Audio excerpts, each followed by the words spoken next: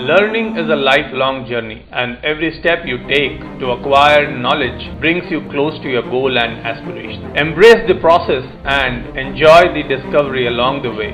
Programmability helps solve issues that arise from managing one device at a time, and therefore is an important tool to achieve organizational goals. Understanding the issues that you face as a network engineer and how programmability can help solve those issues will give you a starting point in your journey to achieving everyday tasks more efficiently. Hello friends, my name is Sabi, and in today's video we'll start about network programmability. The traditional method of device configuration by a network engineer generally includes connect a device through a console port by telnet or by SSH. Then configure the device, copy the configuration to the notepad, search the configuration for all the variables that need to change on each device. Then connect to the device and copy the edited configuration back to the device. For quite some time, we are using this process for many years.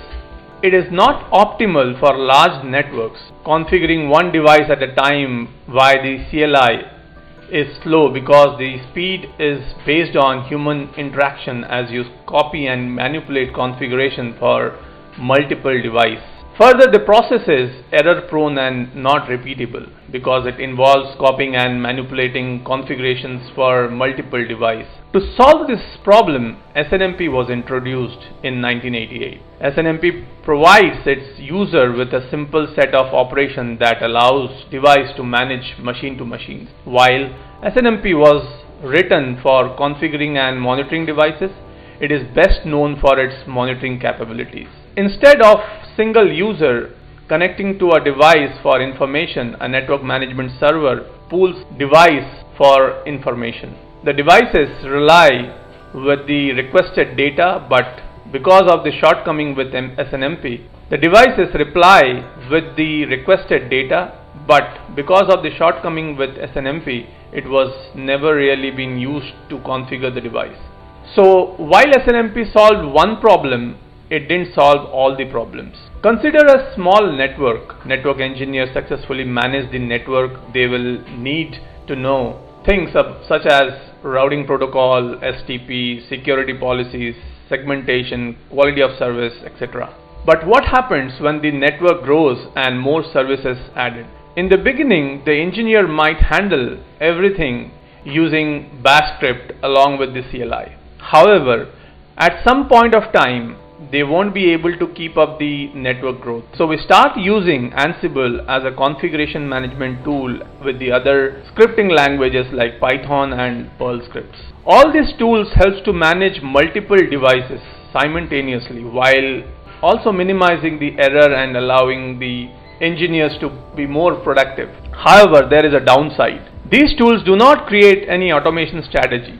Automation in production requires proper control as a part of cohesive network management strategy. To address the problem of network growth and how to manage it, we need an automation strategy.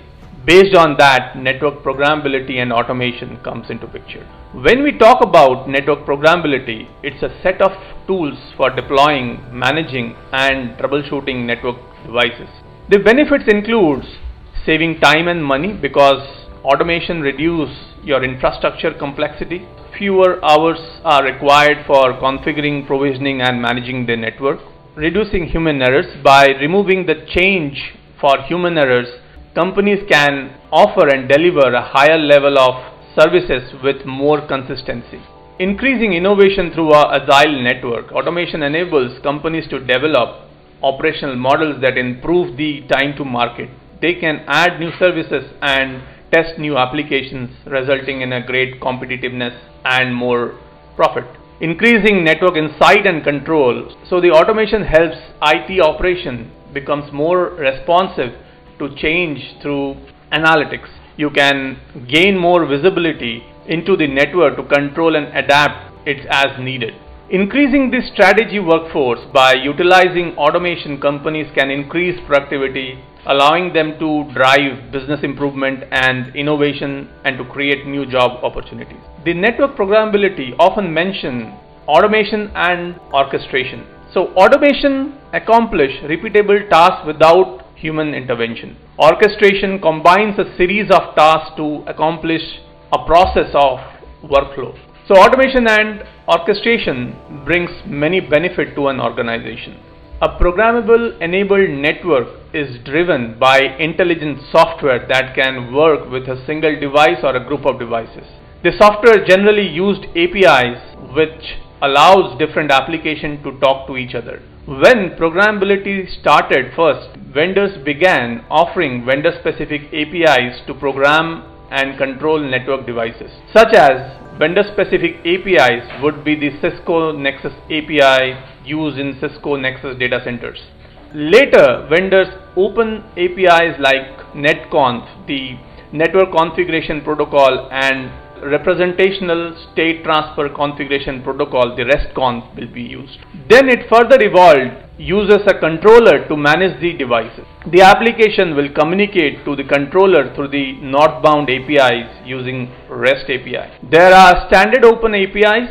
The controller then communicate with the network devices using southbound APIs normally used as netconf or gRPC. Examples such as Cisco DNS Center, APIC, then Contrail, then we have NSP with Nokia. Through this evolution, we can see the importance of learning programmability to develop applications that communicate directly to devices or understand the communication on the northbound and southbound APIs of controllers. By now, if still you are not familiar what exactly an API and what are the benefits of using one is, API is a software intermediary that allows two applications talk to each other and is characterized as follows. With the significant advantage of APIs is that you do not have to build communication from scratch. All of that has been taken care by the vendors. This allows faster prototyping to prove if an idea will work and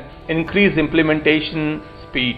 APIs separate functionality into blocks. A client runs the application while a server runs the API. The only thing you need to understand is how information is being exchanged. Throughout the year, we have many types of APIs. So in our next video, we'll discuss about the APIs in detail. Thank you for watching this video.